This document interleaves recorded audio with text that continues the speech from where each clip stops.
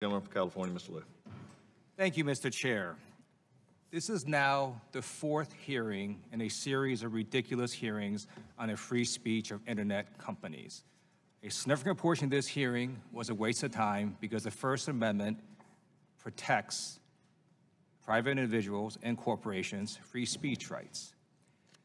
Now, there are things that Google does unrelated to speech that I disagree with. But when it comes to search algorithms, your prioritization, what videos you want to show, the First Amendment protects you. So I'm going to ask you a series of questions. Some of them are fairly basic, and I apologize, but I feel like I have to educate some of my colleagues on how the U.S. Constitution works, and feel free to answer yes or no. So my first question is, we here on the Judiciary Committee are the government, and Google is a corporation, correct? Yes or no? Yes. All right. The First Amendment limits what government can do in regulating the content of speech. It does not limit Google, but Google does have to follow corporate laws and other laws. And under those laws, you and your board of directors have a fiduciary duty to your shareholders, correct? Yes. Okay. And one of the ways that Google generates a profit is when consumers use your search engine, they watch videos, some of them click on ads, they use your applications. Isn't that one way you generate profit? That's one of the business models okay. we use. And if consumers were not getting the search results they wanted, or not getting the videos they wanted to see, they might start moving to your competitors. Isn't that right? Every Monday when I run my management meetings, yes, we worry about, users have a lot of choices, so we work hard to earn their trust every week. Right. And so let's say you figure out that the number one thing users want to see are dog and cat videos.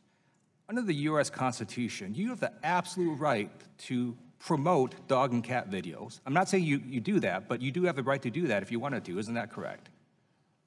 Congressman, I'm not the expert on First Amendment, but generally I think that's right. I thank you. So last week when I got notice we're going to have another one of these hearings, I did a search on Google.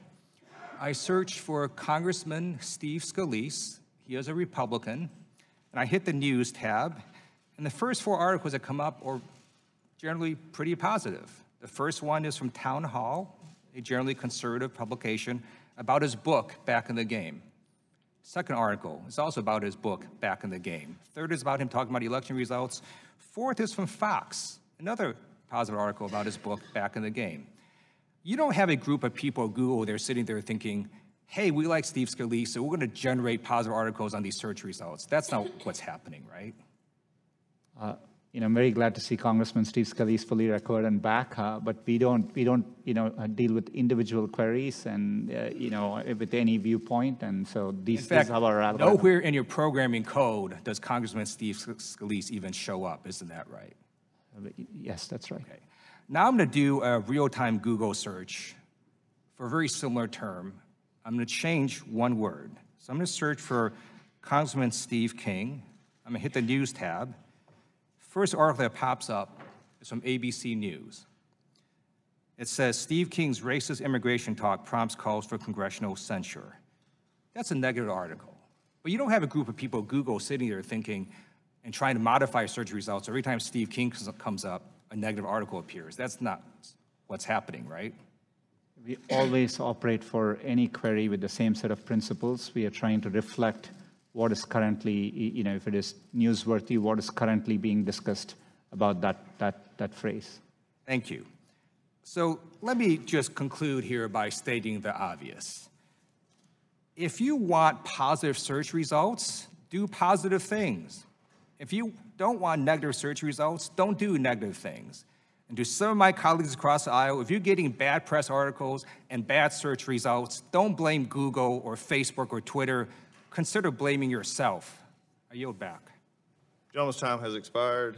Chair now recognizes the gentleman from Arizona, Mr. Biggs. Thank you, Mr. Chairman.